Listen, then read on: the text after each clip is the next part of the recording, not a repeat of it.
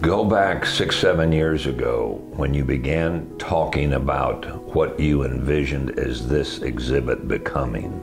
You know, it started probably earlier than that as far as in my mind, in what we needed to do to move the museum forward. It's like anything else. It's building a business. It's building stories. It's telling the people, the community about history. And so probably in 2009, in my mind, I'd been here a year. I started mapping out a way to do some different things. And one of the things that I wanted to do more than anything was a top-notch military exhibit. Then about 7 years ago, we started raising money for it. And keep in mind, when you're fundraising, whether it's $10, $10,000, or $100,000, every penny is important.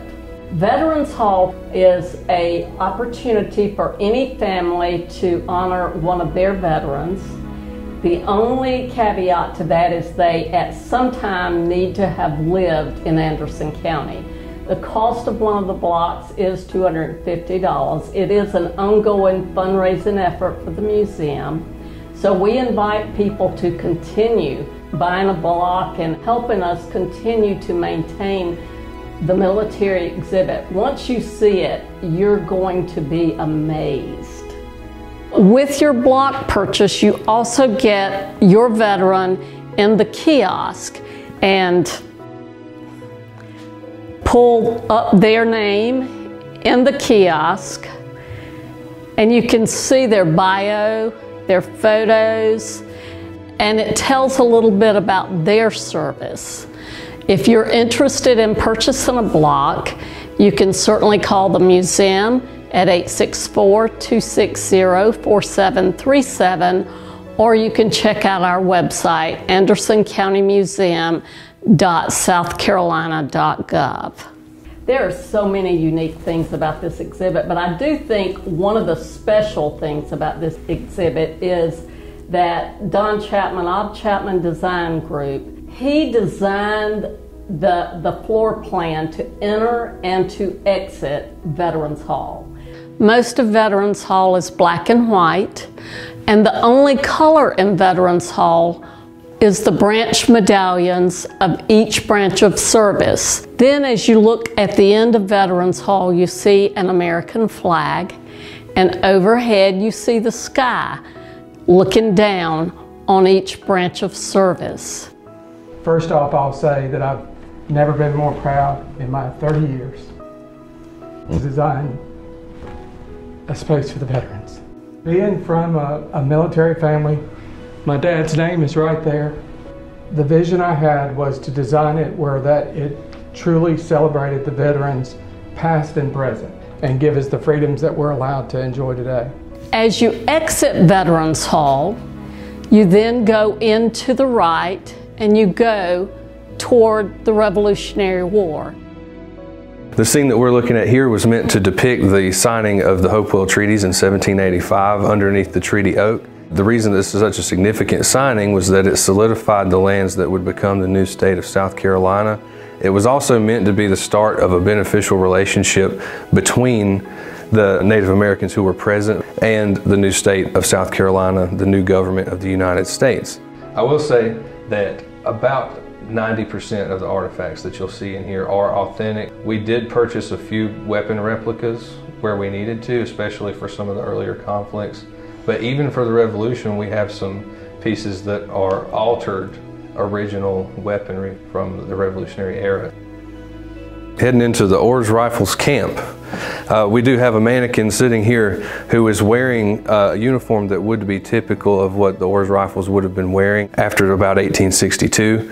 There's also a reproduction tent here that would have been typical of something that a common soldier might have stayed in, even two soldiers sleeping in a tent that size. Ledbetter was born in Townville, and he's got a really interesting story in that he never really knew his son, who was born right before he went to fight in the Civil War. And this was something that lived with his son, who was D.A. Ledbetter Jr. He never knew his dad, didn't know where he was buried. So later on in life, he happens to stumble across a line in a poem that directly references where D.A. Ledbetter lies. So Junior takes it upon himself to look up the author of the poem, W.A. Buckley, who's pictured behind me over here. And the two of them were able to locate the grave and take some artifacts from the grave, which include an epaulet that's here original from D.A. Ledbetter's uniform. And the family also held on to a shotgun that we are excited to have be a part of this exhibit. So Anderson also has a really interesting reconstruction story that's in some ways typical, in other ways not so much. One interesting thing that happened was the federal pillage of Anderson in 1865 following the war. The city got pretty lucky in terms of damage when compared to places like Columbia or different places in Georgia.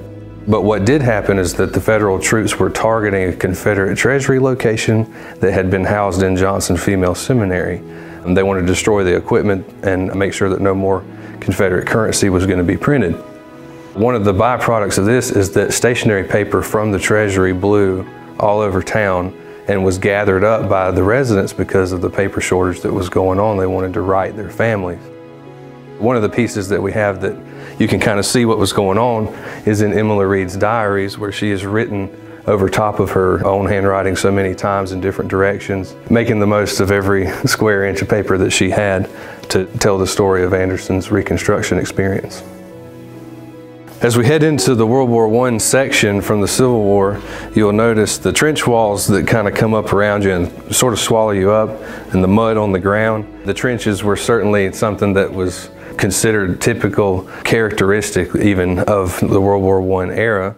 One of the things I always like to point out over here are some original artifacts from Hill 188, which was the location where Anderson local Freddie Stowers lost his life in service to the country. And those items were found via metal detector. He's particularly of interest to Anderson County history because he's the only Medal of Honor recipient from the county. And in national history, he is one of 2 African-American recipients from World War I. Directly following World War I, there were already attempts being made to commemorate the World War I soldiers who had served, and doughboy statues began to pop up all over the nation, and this is ours from Anderson, but you'll notice that he's got some unique qualities about him. This particular statue was pulled down in 2008. A lot of Anderson residents remember the incident well. Suspected metal thieves that were trying to take him away, but when they realized what he was comprised of and how much he weighed, they decided it was just easier to leave him laying. So the pieces came to the museum at that time, and the Legion building on 81 where he once stood now has a replica statue that has been reinstalled. And we incorporated, or I guess you could say recruited, the help of Scott Foster. And this is one of his great ideas of making our vision of the soldier being put back together but not completely healed. All the damage is still there and visible. Scott made the comment that you don't know if he's coming together or going apart. The World War II section ended up being one of our largest sections physically, and has quite a number of stories that we like to highlight. One of those being the story of the 2 Orr brothers. The 2 brothers, they grew up together in Anderson, but they would serve on opposite sides of the globe during World War II, and they had limited information about where each other were. Sam, on the left, he worked in intelligence. He was at Bletchley Park in London for a while in England. He also would serve in a number of different countries in the European theater and even Northern Africa. Meanwhile, his brother Bill was in the Philippines and became a part of the Bataan Death March. He did survive the march, and the 2 brothers were later reunited back in Anderson after having not seen each other for the entirety of the war. But these 2 women are very special Andersonians in that they were in the thick of everything. Jewel Esmacher was what they called a code girl. She was in intelligence and worked to decode messages and provide that intelligence to the government. Probably saved countless U.S. lives in that work. And another is Mary Evelyn Crenshaw. She was a Pendleton native, a nurse, and she became a commander in the Navy, which at this time would be an extraordinarily high rank to achieve as a woman in the military.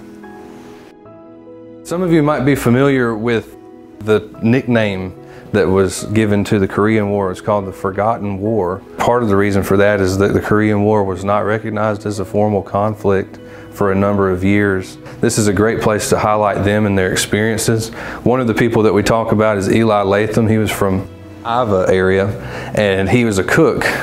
He had the opportunity to cook the entire Thanksgiving dinner for his base in California, which was for thousands of people at Mather Air Force Base. And there's a picture here of a silk cloth that he sent back from Korea to his wife back in Iva, just to let her know that he was thinking about her while he was overseas. A lot of Anderson County veterans had never left their homes until they joined the service. And we hear that all the time, quotes like, "I joined so that I could see the world," or "I had never left Anderson County until Vietnam."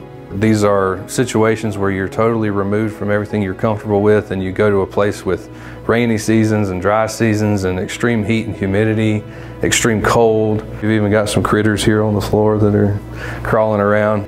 We highlight a couple of different people in the exhibit, including Johnny Evans and David King, local Andersonians, many of which still have huge impacts in the community and had very interesting stories. For instance, David King flying a Huey helicopter and providing cover for transport copters that would be moving troops. And he had a lot of different stories about times that he wasn't sure how the mission was going to end. Just try to imagine as a 19-year-old being in those situations where you weren't sure whether or not you were coming back to base that night.